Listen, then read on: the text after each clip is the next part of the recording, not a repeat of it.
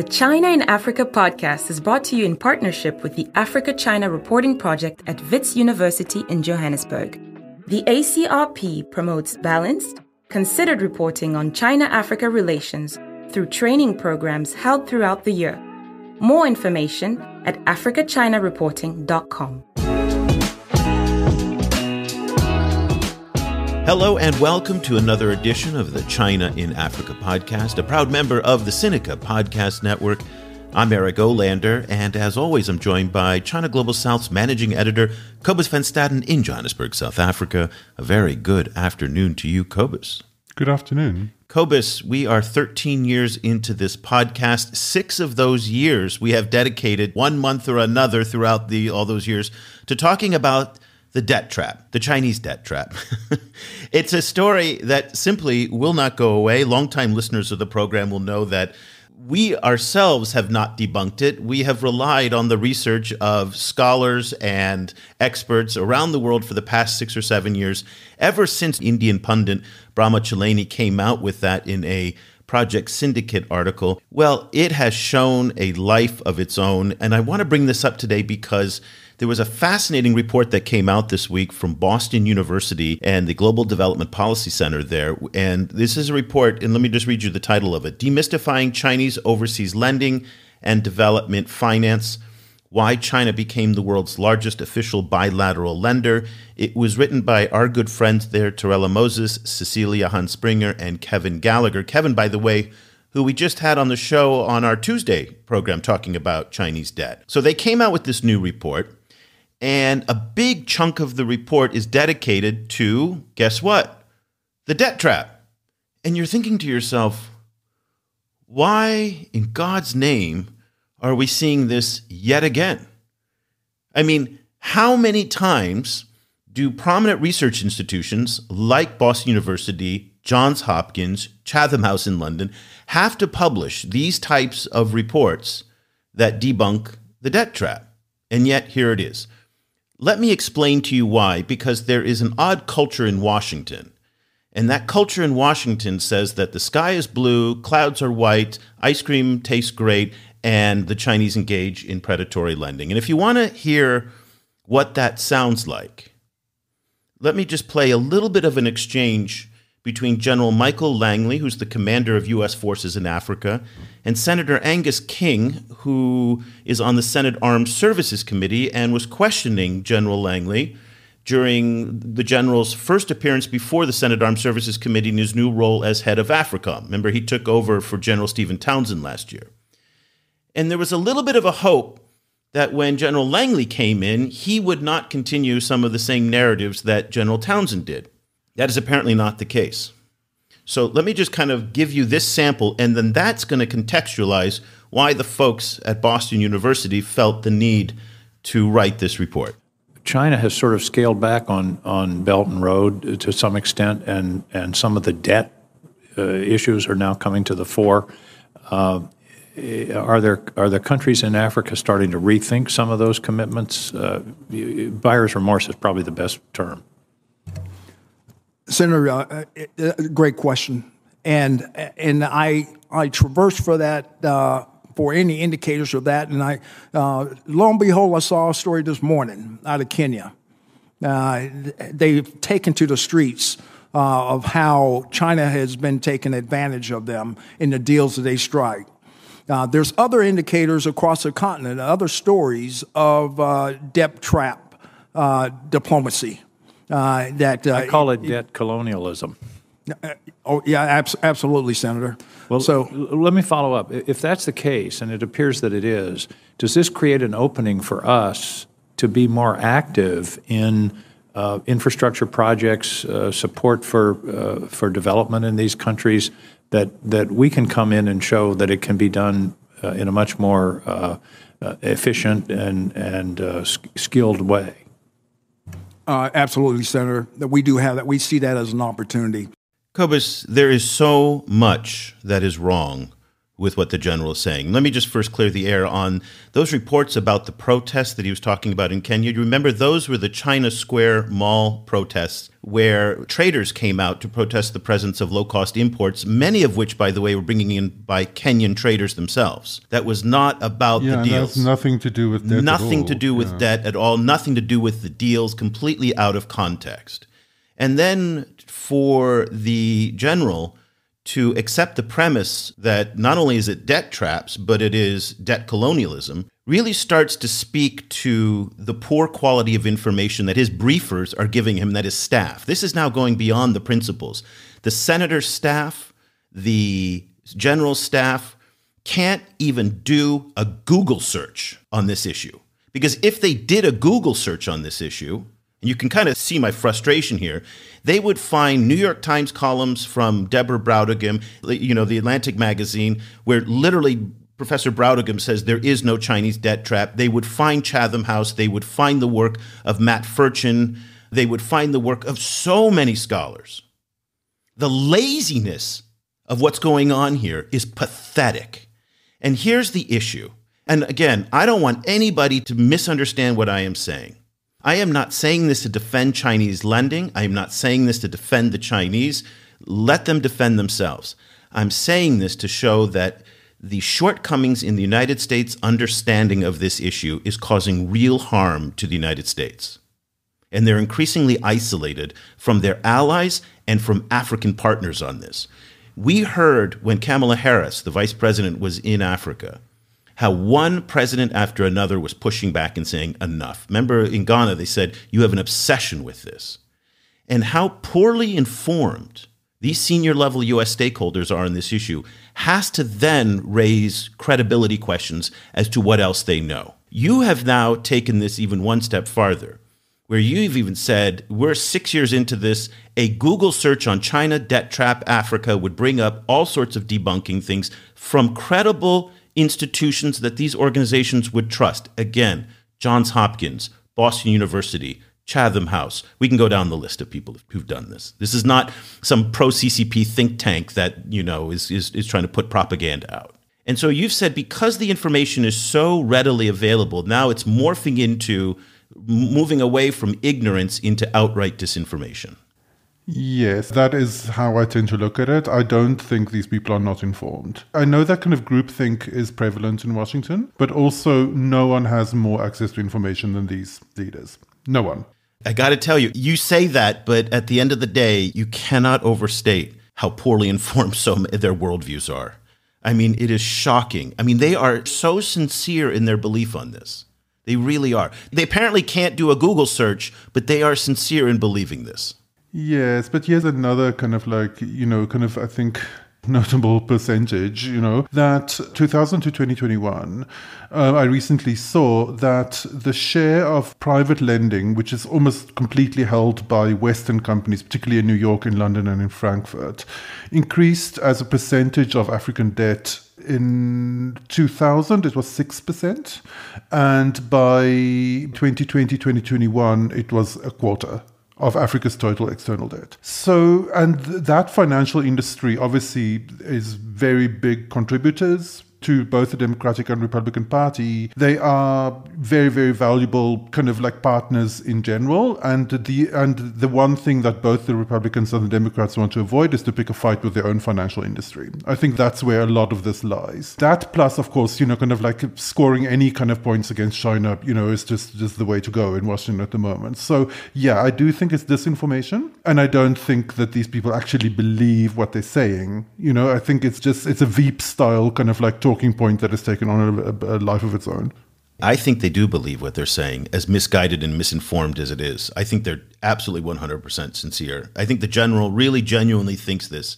Again, I still for the life of me don't understand why a general who oversees a military command is being asked to comment on debt and finance and economic issues. Literally, this is the only country in the world that asks its general to do that kind of thing. The whole thing is a little bit absurd, but let me just go through what BU said. And they laid it out in really, really clear points. I mean, they made it so that there is no way to misunderstand that there is no Chinese debt trap in Africa or elsewhere. And again, this is from the BU. So they gave 3 reasons. They said, number 1, the narrative ignores that Chinese finance projects are driven in part by recipient country demand, and countries knowingly choose loan finance from Chinese banks for their development projects. Okay? So imagine that you are an African policymaker, and you're listening to this exchange that just happened between General Langley and Senator Angus. And you're thinking to yourself, they think we're stupid. That's the only takeaway you can get, that we don't know any better, and we were hoodwinked by the Chinese. Number 2, here's the second point.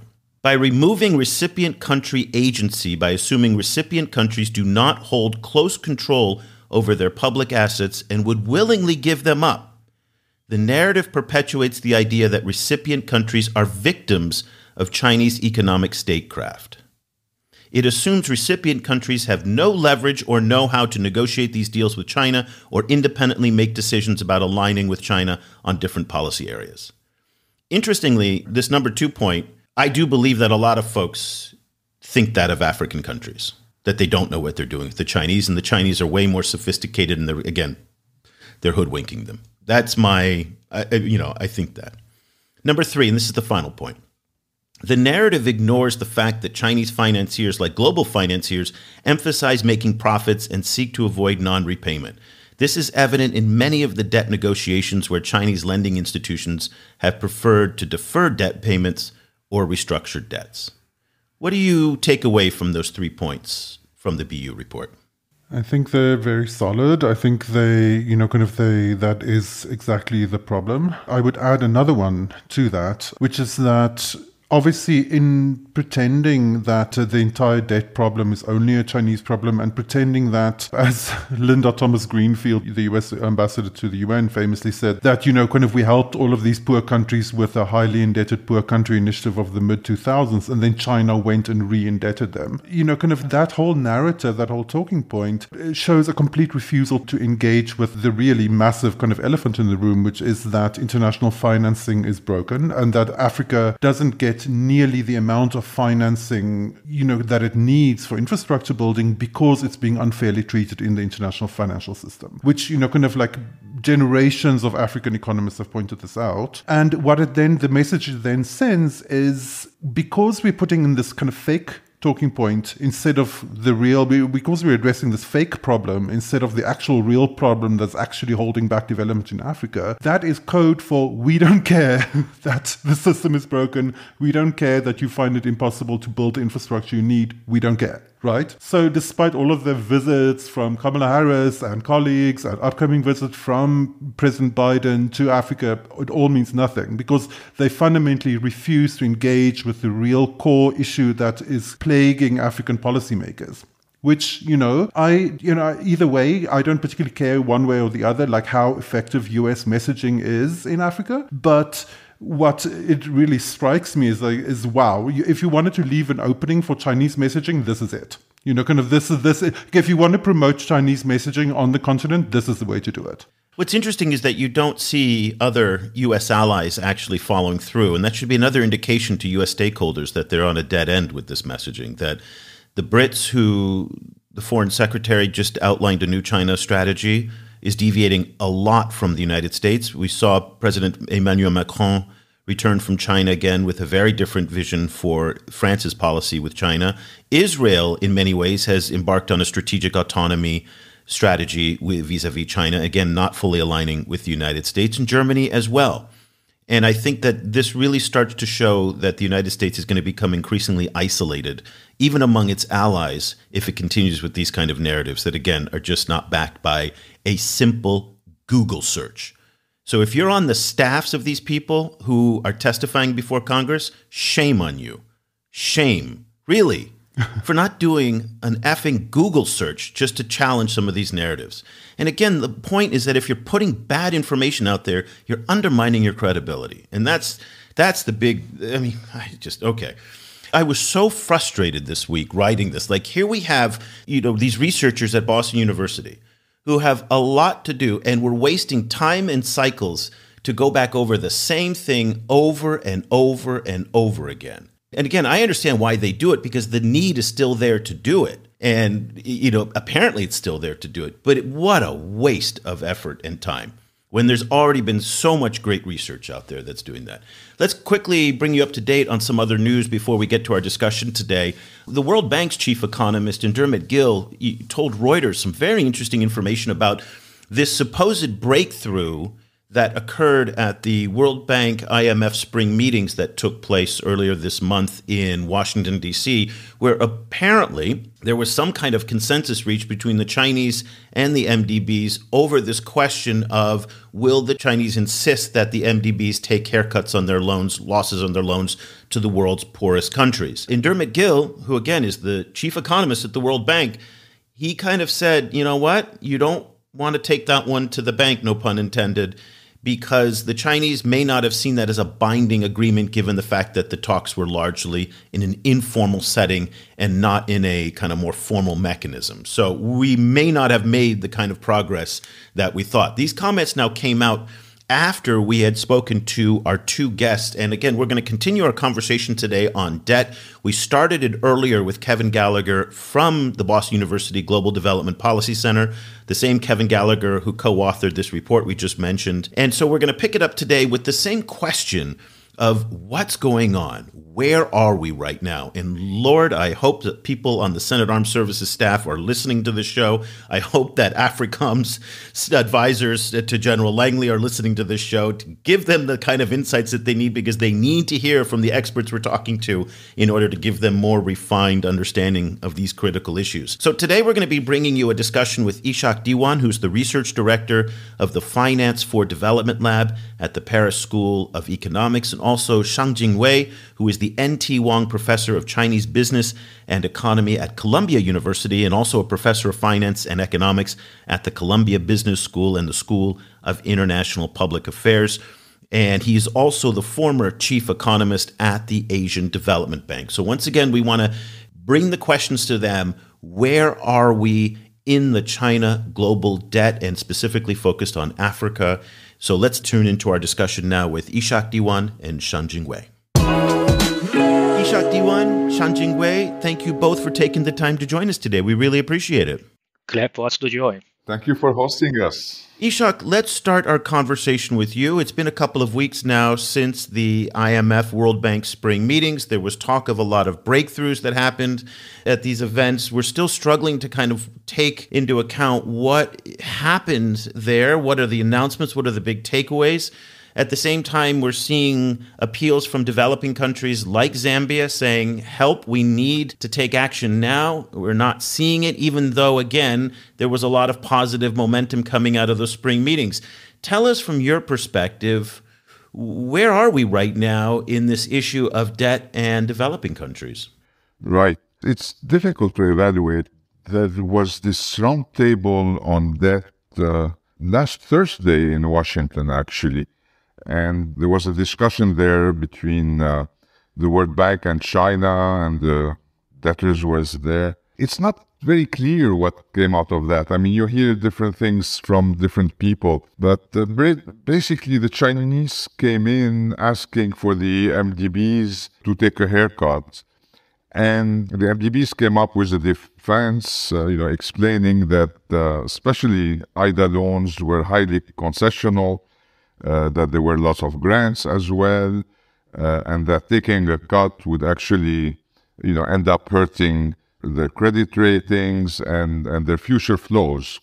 And it seems that the Chinese conceded and demanded instead that the flows be increased in the future above what they would happen normally, and that they would have an even larger grant equivalent, as a way to reduce the haircut on Chinese loans. Now, supposedly, IDA conceded to what extent and offered to disburse in the form of grants in Zambia for the next few years. So far, Zambia, being what they call a bland country, was getting highly concessional loans. And from what I understand, it's other MDBs that protested and thought that this would not necessarily be a solution that works for them. So that's on the specifics. We can come back on the bigger picture. Shang-Jin, over the last while, we've seen officials like, for example, US Treasury Secretary Janet Yellen being quite critical about China's position in relation to debt renegotiation, but not being very particularly not particularly cluing anyone in about what the internal realities are within China that is forcing some of these tendencies, like, for example, insisting on debt rescheduling rather than debt cancellation. So I was wondering if you could give us a little bit of a background in what are some of the factors that we should take into account on the Chinese side that is complicating their participation in debt renegotiations. Right. So let's think about some of the big picture. So what we want for indebted developing countries are essentially two things. One is to find an effective way to reduce the present value of their stock of debt. So to address what's called the debt overhang problem, so that firms, entrepreneurs there will have incentive to continue to invest and produce. And what we also want is new flow of financing to those countries. So however you do it, these are the goals we want to have. Now, from a creditor side, both the Chinese as a creditor, Western private sector, Western governments as creditors, and multilateral development as creditors, all the creditors facing some internal constraint for variety of the reasons. And so on the Chinese side, one of the sort of idiosyncratic feature that we see is that they are very reluctant to take a outright cut in the principal amount. However, they are relatively flexible in extending the loan. Now, objective economic analysis will say there always exists a way to adjust the maturity structure of the loan in such a way that gives you the same present value as a outright cut in the principal. On the multilateral development bank side, for example, there are strong reluctance to take any nominal cut, whatever reason they give, but there's some flexibility to add grant. World Bank and IMF in a way offer, World Bank in particular and regional development banks offer grants all the time. So you can imagine some combination from on the MDB point of view, combination of a grant and maybe extension of loans, they normally will not involve they take a cut, effectively the same thing as reducing the debt burden of the debt in the countries. For Chinese, they're the same thing. If there's a combination of extension maturities and maybe new inflows, they will serve the same function. So therefore, why on surface we see a lot of obstacles, a lot of barriers to mutual agreement. But I think if we think about if both sides allow for some flexibility, there's a scope for some compromise that will help the indebted countries in simultaneously achieving a reduction in present value of the debt and some sort of enabling environment that can attract new flows into the countries. Shang-Jin, let me just stay with this very quickly just to understand a little bit more of the background on the Chinese thinking on debt. You said that they're reluctant to cancel the debt. As far as I know or have been following in the past few years, I can't think of any example where they actually canceled the debt. In Ecuador, they stretched it out. They restructured it. Same in Angola, in Ethiopia as well. They've canceled some of the zero interest loans, but those only account for about 1 to 3% of the total debt portfolio. So very, very small.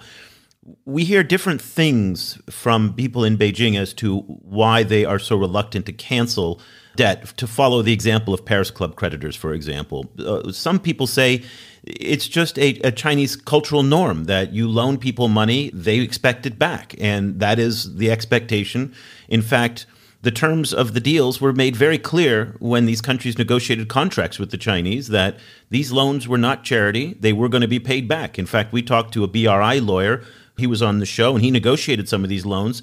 He said, listen, if you borrow money from the Chinese, you had better be prepared to pay it back. So there's a cultural aspect to it. Then we've talked to other people who have said that the systems within the China Exim Bank and the China Development Bank were never designed to cancel debt.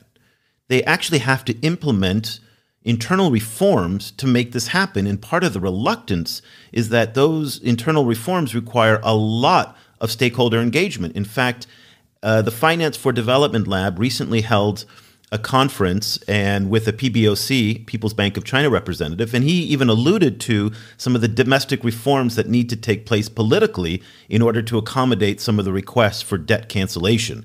That is a complex process in a government as large as China's. Can you give us a little bit of insight into some of the resistance to the debt cancellation that has slowed the debt reconstruction process in countries like Zambia, Sri Lanka, and many others?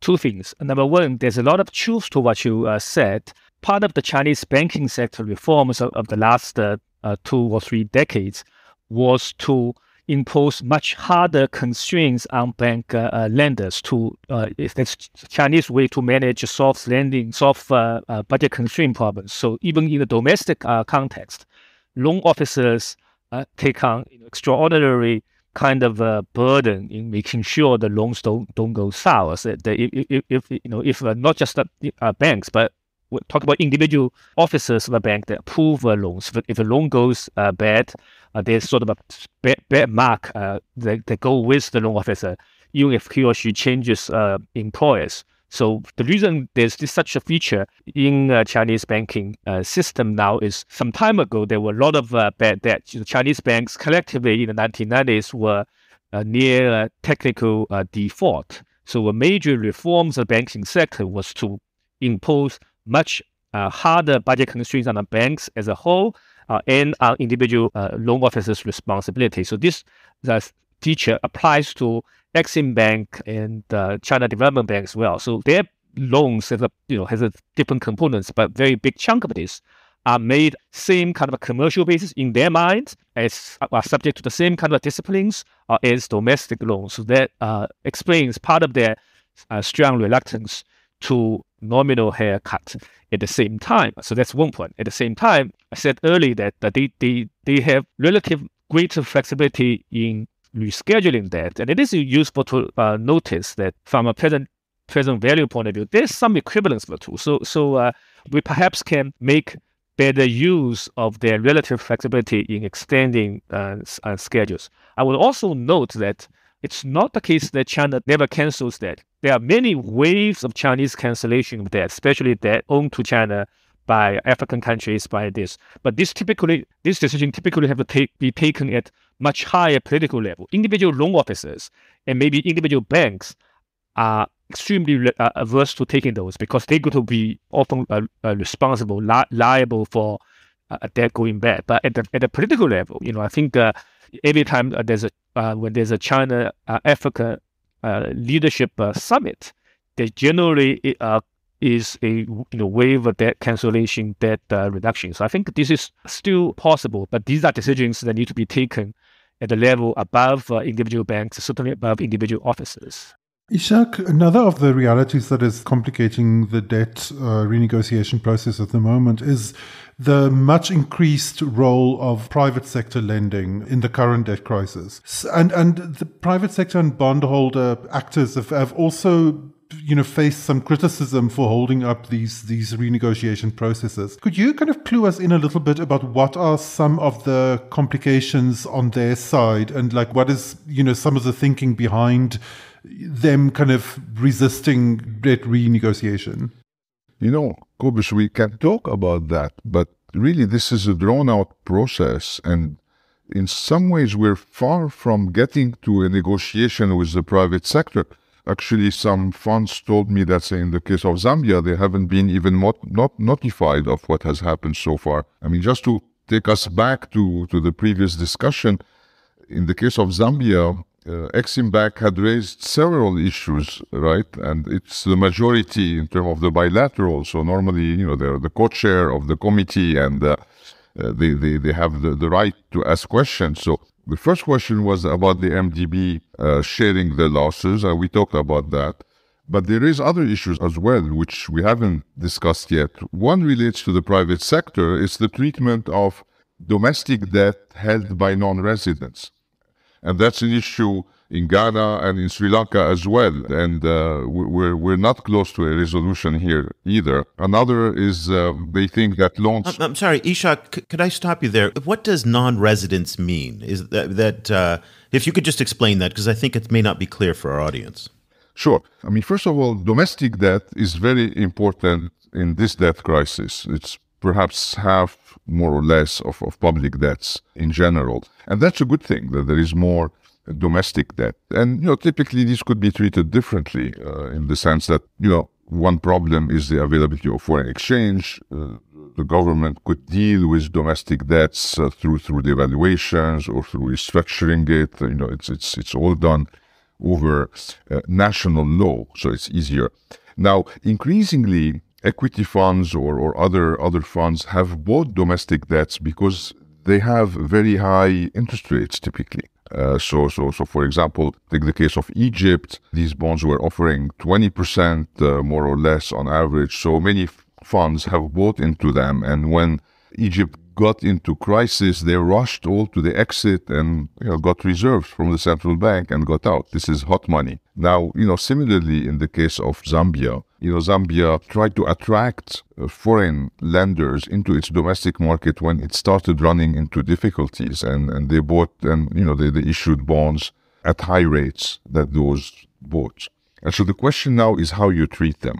Normally, you could leave those out of the restructuring perimeter, but to the extent that they have access to foreign exchange, they are part of the calculated gap in the IMF program.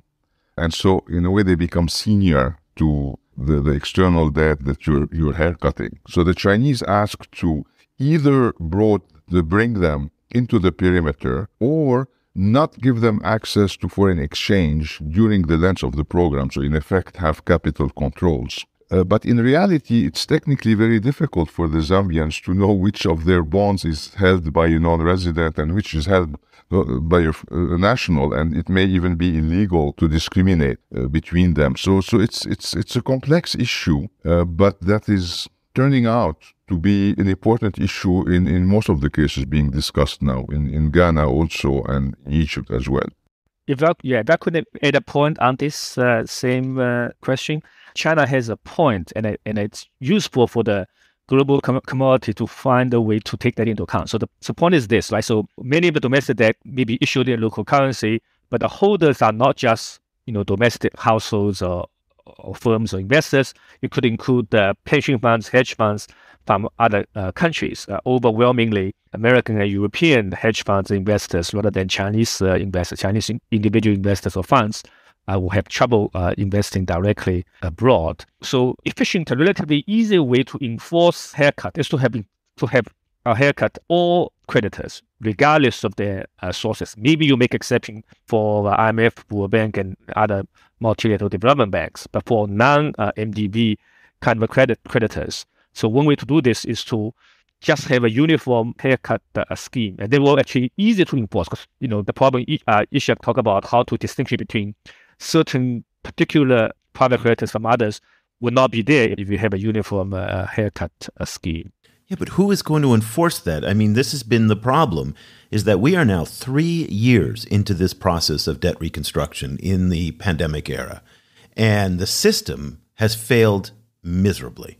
I mean, the existing rules-based order that the United States and Europe speak so highly of is not living up to the challenge of debt reconstruction. And part of the problem is that everybody is skeptical or cynical or untrustworthy of the next guy. Indeed.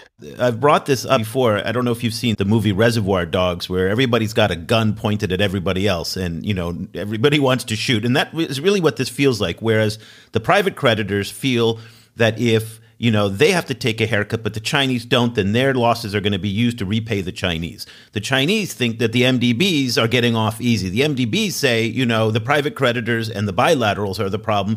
And then you've got the Americans and you got the Chinese spitting at each other every third Thursday about how they're to blame and they're not to blame and whatnot. So we have this complete mess. And then, Ishac, you brought up this highly complex system that no one really knows who's actually owning the debt. That's a problem in Zambia today. We don't even know who it is. So this is a system that was built in the horse and buggy era, and now we're talking about hydrogen cars. Where it's just, so can you guys kind of talk to both about, is the system actually capable of solving the problem as it's set up today? Ishac, let's start with you, and then Shang-Jin, I'd love to get your take on that. No, it's clearly the system is not working anymore. When it was mostly Paris Club creditors and MDBs, and with the phone calls, you could arrange rescheduling, it worked. Now that you have non-Paris Club, you have China, you have others, you have the private sector, it's a very complex field, and you need rules. Rules need to be clear and written. That reduces your flexibility. But however, we're not in a period where you could have kind of a roundtable like the roundtables that are happening at a very high level over 2 days and decide on rules because of geopolitical differences and difficulties. And especially that I think China is not in a rush, because as Shang-Jin explained, there are difficulties in absorbing losses domestically. And the Chinese have also realized that it's not a systemic crisis. So there are few countries that are in problem today. It may develop into a tsunami of debt, and it is already, becoming a development crisis because countries being cut from the bond market are, reducing their own expenditure. And so this is becoming a very difficult situation for many countries. But so it's still being discussed on a case-by-case basis. And basically at this stage, poor Zambia is the victim of this, because this is where, the difficulties are. This is where rules are being written through negotiations. And I think the Chinese are not in a big hurry right now. It's more of a drawn-out process with many phases to come. It doesn't look good, and the victims are the country. One numbers perhaps we can keep in mind. For every dollar that IDA spends in poor countries today, we see a dollar coming out in debt repayment to bilaterals and to the market. And so IDA itself is becoming a victim of this debt crisis. Will it be able, with such a poor aid effectiveness record right now, to go back to the donors in a year and ask for a replenishment? If it's asked in addition to take debt reduction, the reflows, another source of funding would come down. And finally, can it go to the market and borrow with all this uncertainty?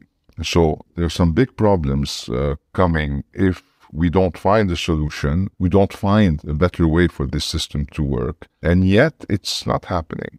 Ishac, just to emphasize the point that you just made about $1 in is $1 out, we got some new numbers from Nigeria from the Debt Management Office that 96.3% of revenue in 2022 was spent on debt servicing. So basically, almost everything that the government brought in taxation, duties, and tariffs went for debt servicing. Shang-Jin, let's get your take on, can the system actually hold? Is the system working? Is it even capable?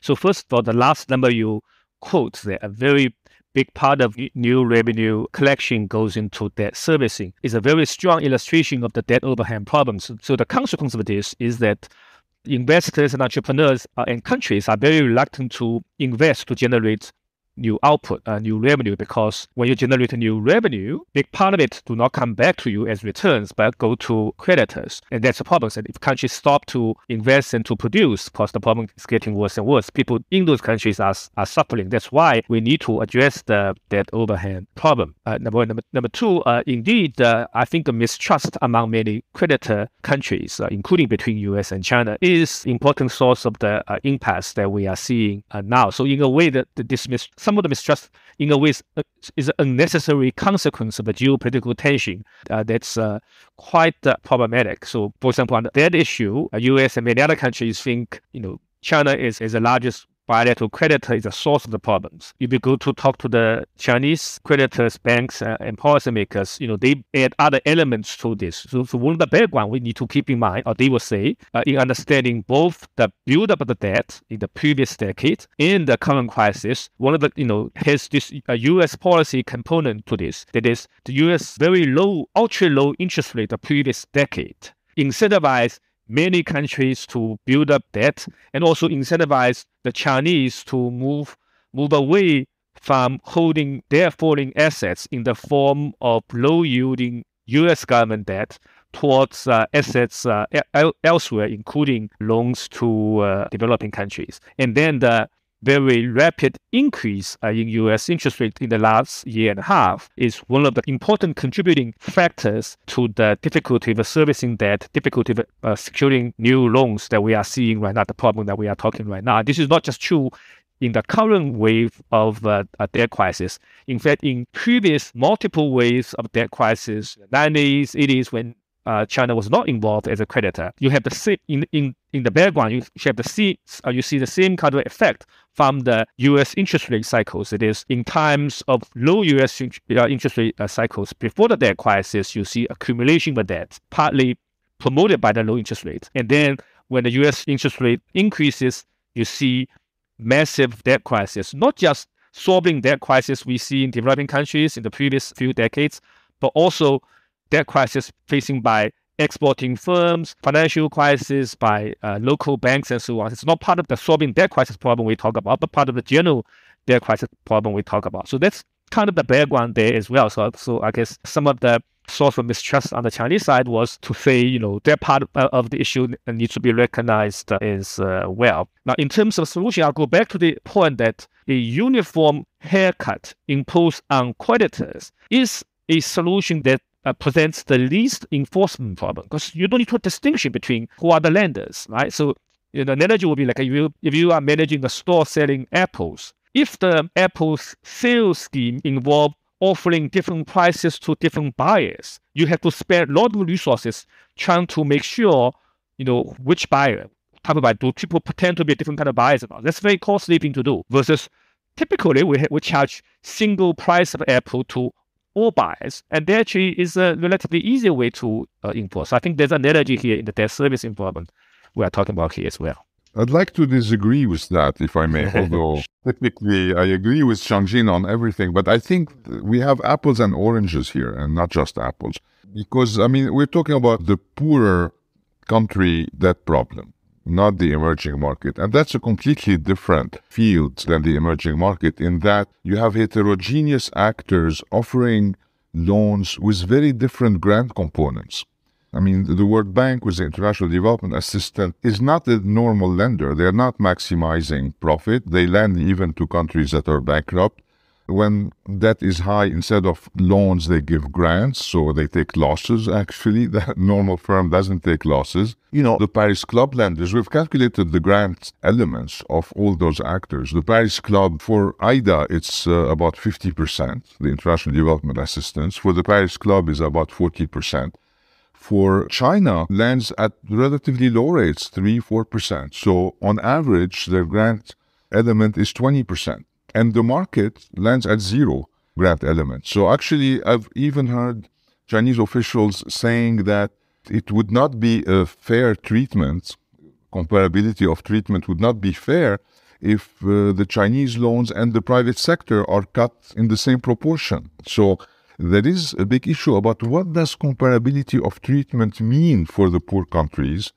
And one of the outcomes of the roundtable last week in Washington was actually to form a group that will have to think about comparability of treatment. And they will have to meet in the next few weeks and explore in a deeper way. There are many ways to apply it. Shang-Jin, you talked about a similar percentage haircut. Then the question is it on face value or is it on the present value of the debt? And now there's a third proposal, which is to try to bring down the new exchange debt to the same grant element for all the existing actors, which means that the private sector will actually take a bigger cut than the Chinese bilaterals, more or less the same as the Chinese private. And IDA, the International Development Assistance, may take a haircut, but even smaller, and be allowed to provide that in the form of future flows. So it's getting more complex than applying the same treatment to everyone. Ishac, in addition, another complexity that's also coming up is this big shift in the World Bank's mission, from poverty alleviation, its traditional mission, towards climate. So I was wondering what the implications of that shift is for the work of the World Bank going into the future. Well, can I just say one sentence about Ishac's previous comment? I think that there's actually more agreement than disagreement there. First of all, separating MDB as a creditor from others is relatively easy to do. But precisely because MDBs also offer grants, that actually makes, in other words, MDBs routinely offer concessions. Just incorporate that into the debt restructuring negotiation. If that helps move negotiation along, is something that's desirable to consider. In terms of having haircut on what? Of course, I will advocate having a haircut present value of the debt, because that's what's important for the indebted countries. On climate change, climate change clearly is an important goal for the whole world, and it's also a goal that carries strong externalities. Therefore, it's one of those issues that naturally call for global collaboration. So for some of the indebted countries, if promoting climate change friendly policy is globally desirable, if there's a way to incorporate the two, that's also helpful. So for example, in terms of a new financing flow into those countries, to the extent new flows can be made to be connected to climate friendly goals, I think that's desirable as well. For example, the Chinese says they want to promote more new green finance. They're looking for new tools. They want to increase the size of this. So why not work with that? I think that's things that's good for the global goal. I think that's kind of things that we should be open to collaboration. Let me just ask you a quick question on this issue of the private creditors, because there's been a lot of attention on the Chinese. In many cases, the Chinese are minority stakeholders, even in places like Zambia, where they're the largest bilateral creditor. But when measured against the total amount of debt, they're comparatively small. The private creditors in places like Zambia, Ghana, and Sri Lanka and elsewhere are significantly more. What we've heard from the financial services industry, though, is that it's not quite so simple for them to simply cancel debt. So just like the Chinese have their internal constraints, the fiduciary laws make it very, very difficult for a hedge fund, a pension fund, a mutual fund, any kind of these funds to say, okay, we're just going to give up, 5% and throw it away. It's not that simple. And so they have complained that the laws in UK and in New York that govern a lot of these funds have not loosened in the 3 or 4 years to make it easier for them to negotiate. So even if they wanted to cancel, they can't always do it.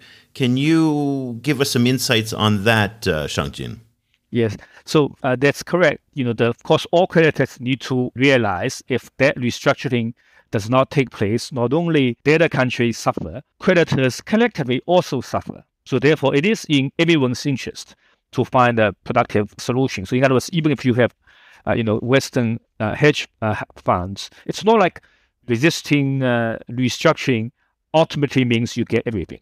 You gain only if other creditors make concessions you don't. That's kind of the game we worry about. So globally, we want to avoid creditors play that kind of a game and get them to realize that just relying on other creditors to take credit, to take a loss, might very well lead to everyone suffering even greater loss. So that's kind of the outcome we want to avoid. So therefore, I think having some collective equal co-sacrifice essentially is the way to go. All debt holders can this is a process that need to be managed. If the debt contract contains a collective action clause, then they make it easier to arrange. That you don't need every single creditor to agree. If a majority of the creditors agree in dollar amount of the share of total debt agree, that can be imposed on all creditors. You find a solution.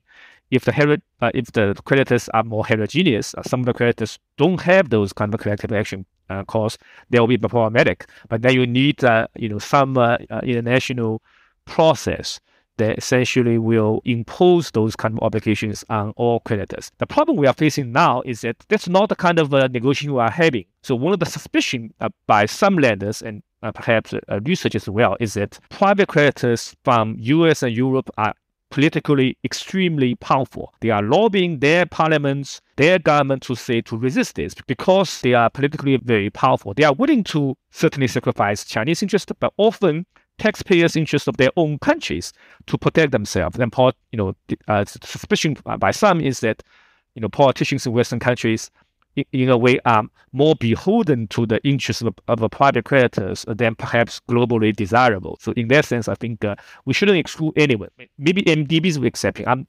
I see a much stronger case to make exemptions for multilateral development banks than for other creditors, right? So, I mean, like, for example, one of the obstacles we see in terms of Chinese creditors is that the Chinese sometimes say some of their creditors, China development banks, for example, have been operating despite the name, have been operating like a commercial bank, both within China financing as well as international financing. So in that sense, the Chinese insist they should be treated as like other private sector creditors. Of course, people in the West says, no, since you are called development bank, you should be your lending should be considered as a sovereignty. So that's kind of one kind of an impasse we are seeing.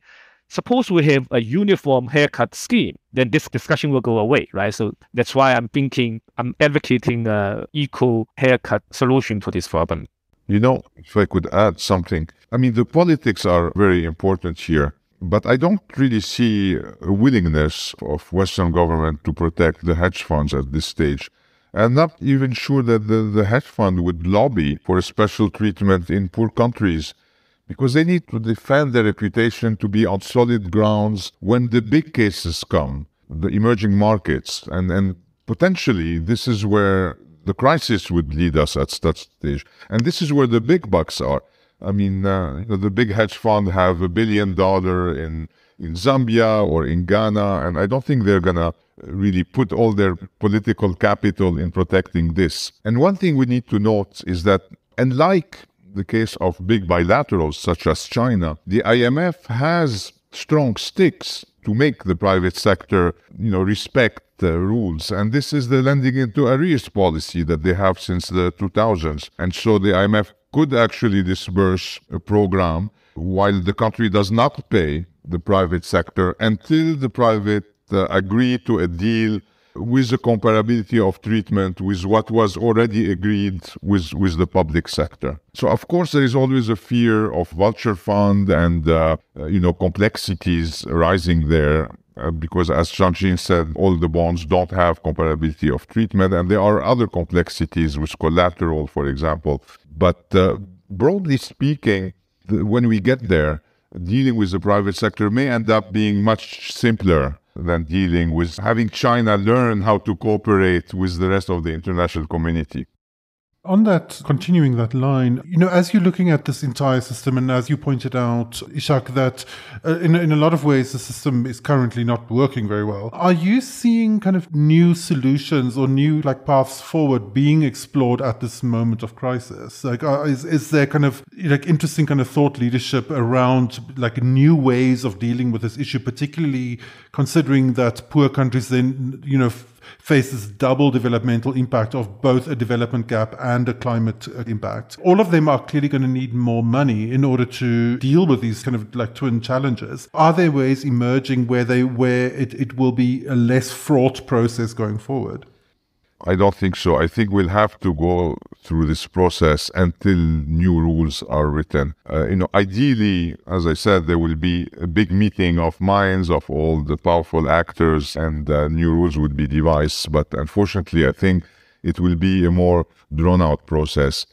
And the problem is, we need to move to a new phase where we talk about, bringing the poorer countries into adapting to climate change, developing a new growth strategy that's adapted to saving the earth and figuring out what green growth is and moving from billions to trillions. So there's a whole narrative, again, around the climate, and the debt problem is blocking that move. And, all we're talking about now, where the architecture is moving is on the scaling up of resources for IBRD at this stage. And even that discussion is about how to increase the leverage, because no one is willing to increase the capital of these institutions right now. So there is a bit of a stuck, and you could feel it last week in Washington at the spring meeting. I was in a meeting with finance ministers from Africa, and they're saying, the house is burning, and we're talking about other things, about Ukraine, about IBRD, about medium and long-term green growth, and we're not dealing with our problems. And so there's a large discontent about the architecture not working, about the need for Africa in particular to have much more voice in international groups such as the G20 at the board of the MDBs so that its own problems are taken into consideration in the remaking of this architecture, which is just not serving its purpose anymore. Shang-Jin, let's give you the last word about this new thinking, if it's there, if it's not there. What's your thoughts? Well, let's keep in mind, the goal of a debt restructuring is to help this indebted country be able to have access to new financing so they have both incentive and the means to invest for development. Thinking from this perspective, I think there are ways to move this forward. We need to keep working very hard in finding a solution to the existing stock debt problems. We can think about ways to also getting new financing flow into productive sectors of those countries. For example, one of the things that I would advocate is various kinds of reforms so that the countries can be more attractive destination for foreign direct investment. Foreign direct investment, in contrast to debt financing, has a few properties. One is it is a new investment, it goes to the productive sectors. And two, it doesn't have the problem of, if something does not work out, it becomes a debt problem for the recipient countries because FDI comes in with a more desirable risk-sharing properties. If the project does not work out, the investor automatically take a hit, together with, of course, the recipient countries. So one of the problems we see in many indebted countries is in their overall external liability structure. There's way too much debt and not enough foreign direct investment or not enough other form of financing that has a better risk-sharing properties. So one of the things, therefore, international community can work on and those countries can work on through their policy reforms is to improve the environment so that those places become a much more attractive destinations for foreign direct investment. Shang-Jin Wei is the N.T. Wang Professor of Chinese Business and Economy at Columbia University and also a Professor of Finance and Economics at the Columbia Business School and the School of International and Public Affairs. He's also the former chief economist at the Asian Development Bank. Shang-Jin, thank you so much for taking the time to join us. Also, Ishac Diwan is the research director of the Finance for Development Lab at the Paris School of Economics. Ishac, thank you for joining us. We really appreciate both of you gentlemen for taking time out of your busy schedule to help us understand the complexities of what's going on. Thank you very much. Thank you. Cobus, let's step back a little bit now and reflect on the week of conversations that we've had with Shang-Jin, with Ishac, and then earlier this week with Kevin Gallagher. I have to admit, I came into this week with these shows and these interviews thinking that I was going to get good news, thinking that I heard all this word of progress at the spring meetings, that there was a breakthrough that was happening, that there was movement on the Zambia debt issue. Now, after all these conversations that we've had, I don't think so. In fact, I think in some ways it may be worse because there's a veneer of progress without any substance behind it. Couple interesting keynotes here. Number one, in Sri Lanka, the Paris creditors moved on without the Chinese. They started the reconstruction process and they didn't invite the Chinese and they said, forget it. And then right after the spring meetings were over, Zambia's finance minister went back on television again saying, I'm appealing for immediate action. And the point that Shang-Jin made, which was very, very interesting, that the Chinese do not see this as a systemic issue. That is, it's not going to affect the entire world at the same time. Well, obviously, for Zambia, it's a systemic issue, but not for the rest of the world. So they're comfortable dragging their feet on this and drawing out the process. Zambia, of course, is collateral damage. And it's not only the Chinese, but they're certainly a culprit in all of this. Then we're no better today than we were 6 months ago, and that sucked 6 months ago. So I don't know what to say after this week. What's your takeaway from this week? One of the big realizations that came to me in these conversations is that we're really at a moment where entire systems have to be rejiggered. You know, even as we're facing a kind of a growing emergency, like a lot of the pathways towards the future are still being built. So you get this feeling that we're trying to rush across the bridge, but that we're still building the bridge at the same time. And this is very, very challenging for countries where a growing climate crisis and a massive development gap on top of a youth bulge is making for very unstable conditions. So like the impact of on-the-ground kind of climate disruption is already so big, and it's going to be so much bigger over the next decade, that it hazards running away with us without us being able to set up new systems that could actually deal with some of these challenges. And so that kind of feeling of like, oh, we kind of like making up the system as we're moving forward is a bit unsettling. I know, but we hear a lot in the development community about this making up new systems. But let's be honest. The United States does not want to concede any of its authority and power over the system. The Europeans don't want to give up any of theirs. The Chinese want more for them. How is that going to be done in this current political climate? I mean, I just don't see that happening. Under the best of circumstances, this kind of reform would be difficult to do. In the current environment where nobody seems to like each other, how do you get that done? Yeah, that's a very good question. I mean, I think we got to be realistic about the politics today. I mean, they literally hate each other, okay? They can't even be in the same room together with one another without glaring at the other. So how are we going to, if the U.S. and China can't actually come to some kind of compromise on this, then there's no possibility of substantive reform. And that explains in part why we've had 3 years of failed debt restructuring. Yeah, I mean, what I fear is that as people say, it's not a systemic crisis now. It could very much be a systemic crisis a few years down the line. My fear is that that everyone's going to be waiting around until that happens. Hopefully that won't be the situation. I think that one does have to acknowledge, though, that the Europeans, the Americans, and the Chinese they're not immune to the system. They're not completely isolated from the system. And one of the things that where they are on the hook for is their global leadership, is their claim on global leadership. If they can't make this work, then their claim on global leadership doesn't go away. They're very powerful countries, and but at the same time, it does get tarnished.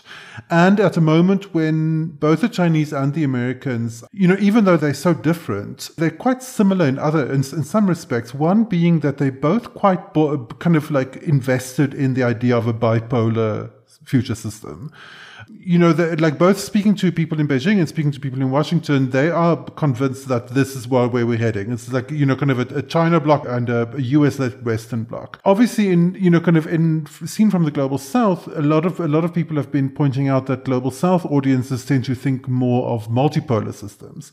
But there's different kinds of multipolar systems, and one option is a much more fragmented, much more chaotic multipolar system in which, the global leadership of both the United States and China come into question simply because the global system itself becomes so chaotic. So obviously that is a kind of a nightmare scenario that everyone wants to avoid. But I think one of the big challenges is that I think different people have different ideas of how far away we are from that level of chaos. If you're looking at a country like Sudan, that chaos is pretty close. So that I think is a big thing. I think from the African perspective, that chaos is a lot closer than it looked from Washington or Beijing. Yeah, let me put another scenario out there. And it's a scenario that the status quo today just keeps going on and on and on. And if Zambia falls off the map, okay, it's not going to affect the politics in Beijing or Washington, because clearly neither one of them cares very much. I mean, when Kamala Harris goes there and when she was going there, she was just talking up all the great things that the United States is doing, how wonderful it is. And then, lots of questions about how bad the Chinese are.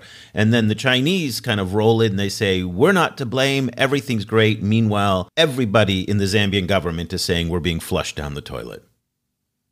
And there's no price to be paid for that. Sure, maybe one day that might be a systemic threat that impacts Joe Biden's presidency, but that's not going to happen anytime soon, probably. So they seem very comfortable, by the way, at just letting this go. And so there's another scenario here where this just muddles on for the next 2 or 3 years.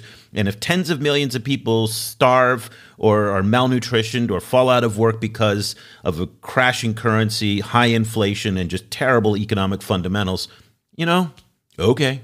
No, there's definitely. I mean, there's an indifference to the suffering of the global South that's really entrenched, kind of in the global system, and that's true. But So sure. Like if we're talking about 2 years, 3 years, then that I think that is a sadly realistic kind of view. But kind of once we start talking about slightly longer time frames, we're talking about a lot more chaos. And the thing is, these economies don't exist on their own, right? Kind of like the US economy, as kind of strong and independent as the US is, like they're dependent, like revenue flows from the rest of the world to the United States. It flows from the rest of the world to China. And that's what their economies depend on. The more chaos there is in the global system, the less that happens, the more the international footprint of their multinationals that are completely crucial to their economies are starting to be affected. And of course, they have thick buffers, both of them. They can absorb a lot of these shocks without necessarily feeling it.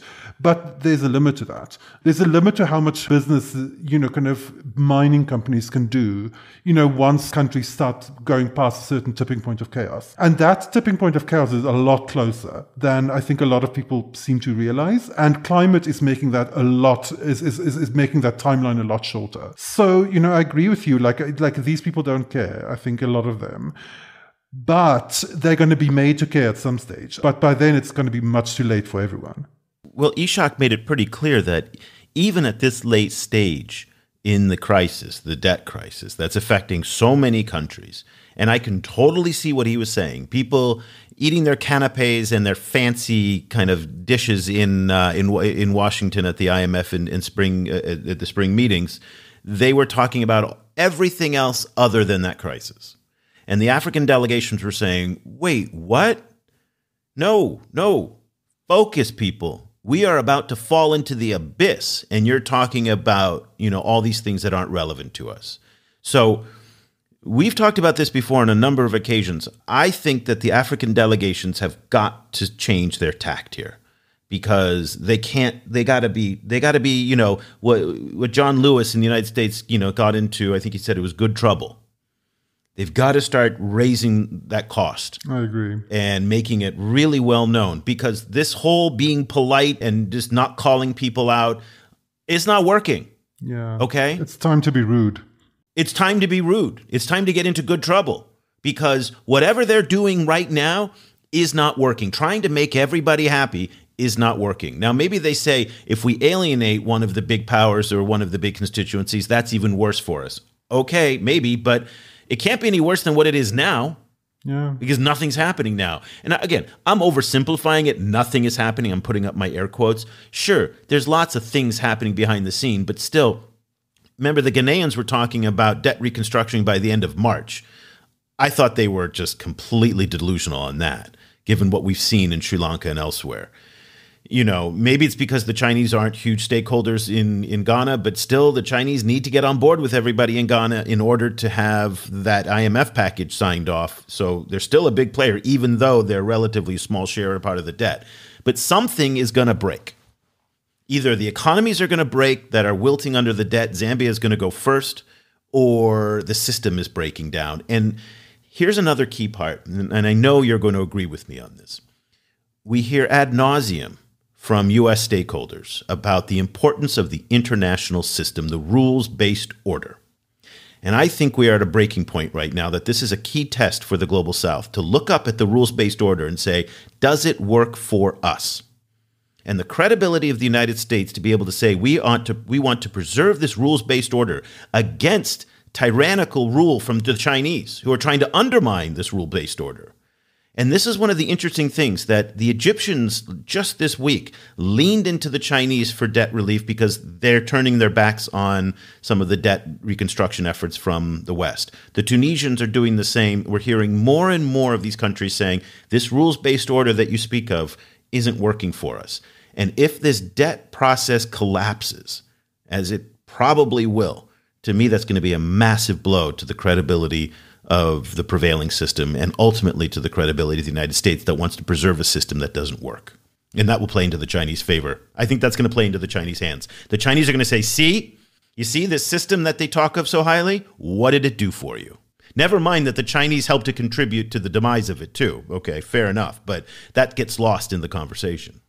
But the thing is, there's another kind of aspect to this, which I think people kind of like don't see, which is that, like we've come kind of through a long kind of era of stability, right? Kind of like different kinds of stability, including kind of like security provision by the US, including, all of this kind of cheap labor and big markets provision to, from China. And these kind of like long, quiet periods have benefited certain powers in the world, for example, Europe, right? Kind of Europe has massively benefited from both those trends.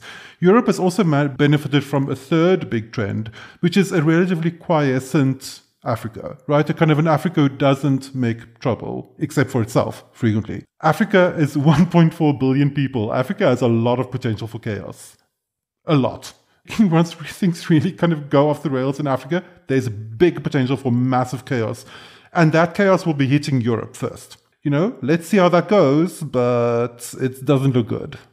So I closed this week of conversations about the debt issue seemingly as depressed as you do. I would be very skeptical of any of the pronouncements of breakthroughs. The folks at DevEx, I think, that's an online news source, ran what I thought was an irresponsible video interview with an IMF official who talked about a big breakthrough with the Chinese, but then didn't provide any specifics as to what that breakthrough was. And to me, it's just like, okay, whatever, And again, there's a lot of hype around this, and people in Washington are focusing a lot on climate change and not necessarily on the issues that the finance ministries in Africa want to focus on. So that's coming through loud and clear. Anyway, let's leave the conversation there. I mean, these are tough issues. There's no doubt. These debt issues, though, are not something you can pop in and pop out and really understand. You really have to get the day-by-day, the minutiae, and all the little details of it to understand how it's unfolding. It's very, very complicated. There are so many actors. This is the kind of work that Cobus and the team at the China Global South Project are doing every day. In our daily news digest, in our podcast, in French, English, and Arabic. We need your support to do this independent journalism. We are a nonprofit organization with journalists and editors in the Global South. If you would like to support the work that we do, we would appreciate joining us at ChinaGlobalSouth.com/subscribe. You can try out our service for 30 days for free. If you don't like it, of course, you don't have to pay, but we hope that you will like it and find it as valuable and useful as folks in Washington, at universities. We serve about 25 governments around the world. We have a number of key universities who are subscribers to us. Think tanks, many of the hedge funds who are invested in Africa subscribe to us. So a lot of the key folks who are making decisions about this follow the work that we're doing, and we hope that you will do so as well. Let's leave the conversation there. Cobus and I will be back again next week with another edition of the China in Africa podcast. For Cobus Van Staden, I'm Eric Olander. Thank you so much for listening. The discussion continues online. Tag us on Twitter at ChinaGS Project and visit us at ChinaGlobalSouth.com. If you speak French, check out our full coverage at projetafriquechine.com and AfriqueChine on Twitter. That's Afrique with a K. And you'll also find links to our sites and social media channels in Arabic.